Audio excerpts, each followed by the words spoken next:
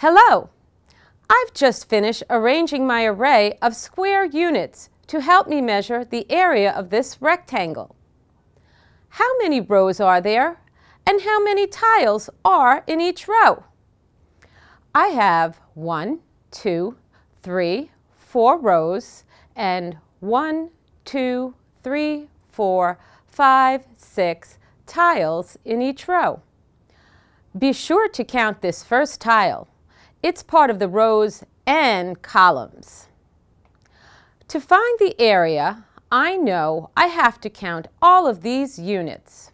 So that's 6 4 times.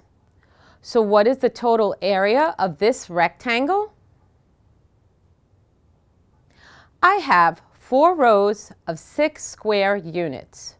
So that's 4 units times 6 units equals 24 square units.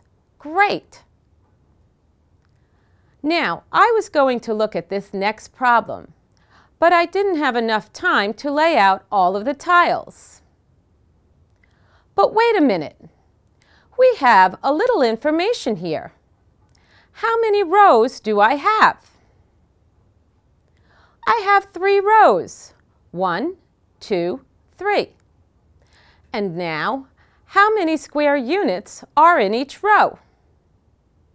There are 3 rows of 7 square units. So, do I really need to fill in the rest of this array?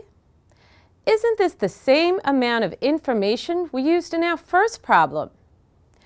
To find the area of this rectangle, what should we do? To find the area, we multiply the length of the sides together. 3 times 7 equals 21. We have 21 square units. And look at this.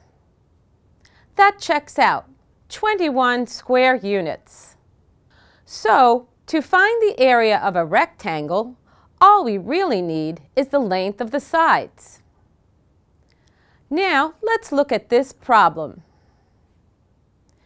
Given this information, what is the total area? To find the area, we multiply the 2 sides. 6 centimeters times 8 centimeters equals 48 square centimeters. I think you've got the hang of it. Try a few more.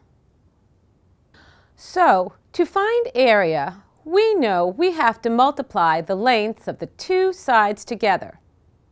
But what about this?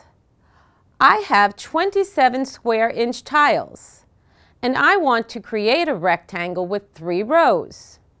How many tiles will be in each row?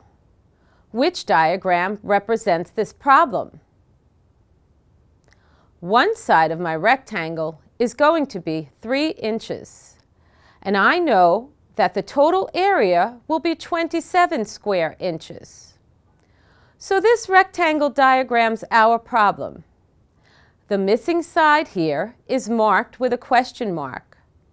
We want to find out how many tiles will be in each row.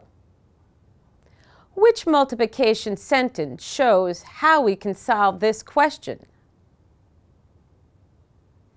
We know that to find area, we multiply the length and width together.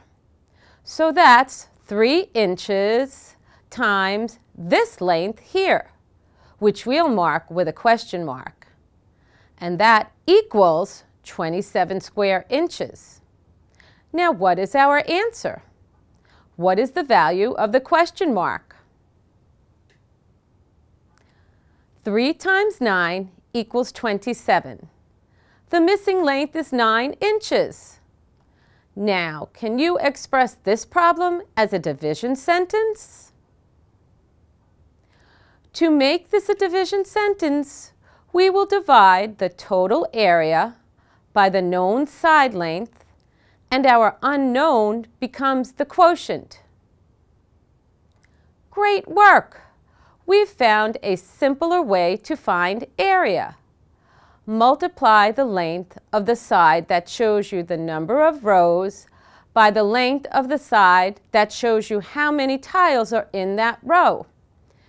And if you know the area but are missing one side, you can divide to find the missing length.